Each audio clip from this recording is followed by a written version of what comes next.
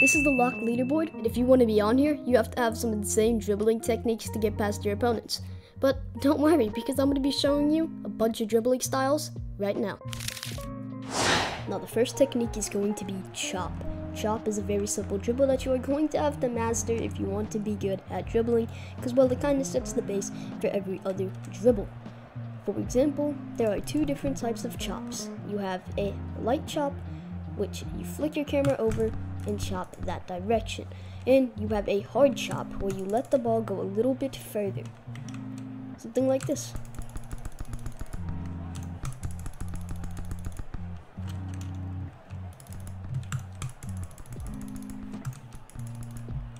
You do it any direction. Now the second one is a light chop. The light chop is just gonna be like this, and it's just a simple light chop in any direction you want. That's why the chop is the base, because you can do it in any direction. You can do it forward, you can do it backwards, you can do it left, you can do it right. So if you want to be anything special when you are dribbling, you are going to have to learn the chop dribble. Now the next dribble is going to be, well, I don't really have a name for this one. I guess I'm just going to call them flick up dribbles, because you're basically flicking your camera up and doing them. So this is basically an add-on to the chop, but instead of just looking some direction, you're actually going to be flicking your mouse camera up in any direction. You can do right, left, or forward, and here's how it is going to work. You are going to M2 directly up and then just spam dribble.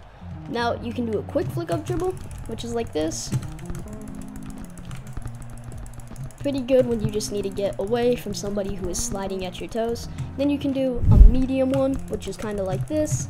And then you can do a high one, which you wait till it reaches the maximum distance before you can actually touch it, like that. So again, quick one, medium one, and long one.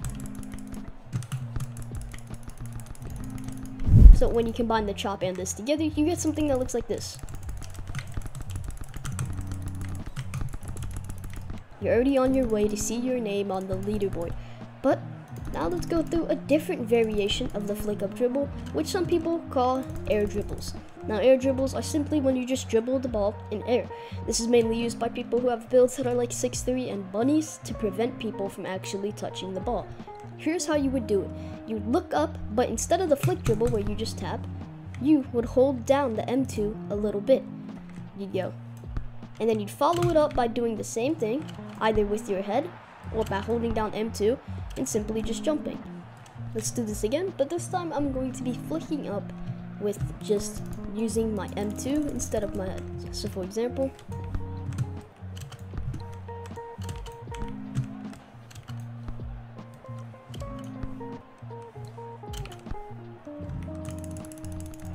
now I'm going to do it with my head.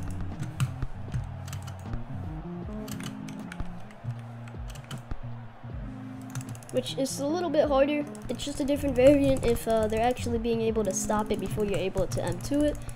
And if you have bunnies, it is easier, I believe. I believe your head has a bigger hitbox when it is elevated than when your foot does. So, again, you do have to be careful about misangling your air dribbles, because that could definitely hurt you. For example, just a slight misangle on a header would look like something like this and go way too far. That is the difference between like right here and right here. Pretty small difference, but it can make the world of one in a game. Another variant of the air dribbles, which is the last one, is going to be just jumping up and tapping it with your chest using M1. So you're going to do the same thing as you flick up the ball, but this time you're just going to M1 it and then continue. So flick up, jump, M1, continue M1ing. Let's do that all fast. Combining all the dribbles we just talked about will give you something like this.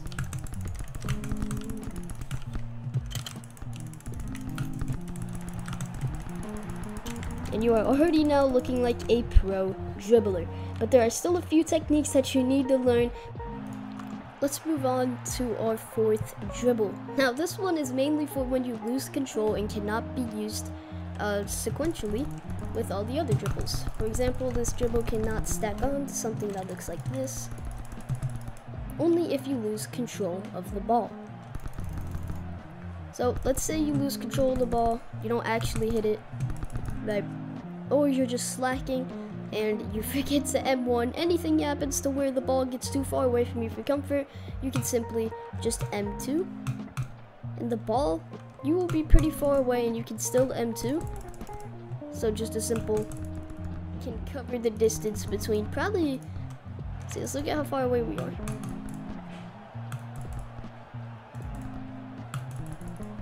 And you can just easily regain your coverage and get control of the ball, and then use one of the few dribbles that I have taught in this video.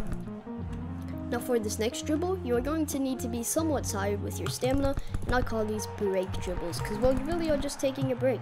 You make sure you have directional dribble on, and you can just move the ball in whatever direction you need to recover your stamina and make sure that nobody is taking the ball. So let's go ahead and show you how this could actually be used in a real game. Let's say I'm running out of stamina and I'm going to pursue the ball when it's right here. The enemy is coming in like this and they see me take a break right here.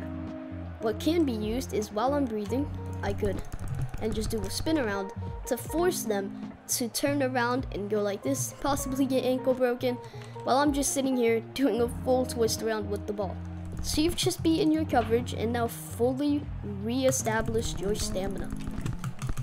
Now for our last dribble, and if you master all of these, you might as well go ahead, tell the devs to start writing your name on that leaderboard, because you're going to be up there in no time. Okay, for our last dribble, this is going to be called Turning Rainbow Flicks. By playing against some people, I actually learned this dribbling style, and it is absolutely insane. I've not yet mastered it, but I'm trying to because it is overpowered. So the main dribble is just to keep the ball up, and you do rainbow flicks to the side, basically like this, right? But he's able to kind of keep the ball like levitate and switch directions with it while still maintaining his speed. It is just absolutely insane. How do you guys understand the idea I'm trying to go for here? To where I'm here, flick the ball, still are in pursuit, get the ball right here, and are able to flick the ball back and still pursue the ball. Something sort of like, I'm pretty sure I just did it there, but this is far from mastered for me.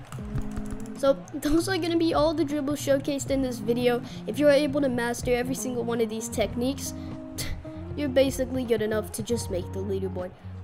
Hopefully these tricks will allow you to score more goals, and I'm looking forward to seeing some of you guys in the comments up top that leaderboard. Hope you guys enjoyed the video. If you did, please leave a like and subscribe, and I'm out. Peace.